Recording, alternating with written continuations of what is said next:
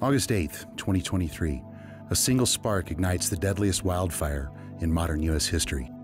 Within hours, 100 lives are lost, entire families trapped, some forced into the ocean nearly 2 years later. Hawaii was already in a housing crisis, but this made it impossible. A group of high school students isn't waiting.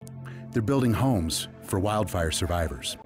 Today, these students are bringing that same spirit to life, building a home from a kit supplied by the tiny house experts at TrailerMade. It's a full-size, full-scale project, so the hands-on learning is dramatic. They're building a real home.